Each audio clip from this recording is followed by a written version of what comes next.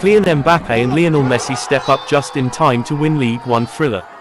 The away side then took a 3-2 lead through Jonathan Bamba, but a late double from first Mbappe and then a free kick from Lionel Messi in stoppage time saw PSG move 9 points clear at the top of League One. And perhaps save manager Christophe Galtier's job.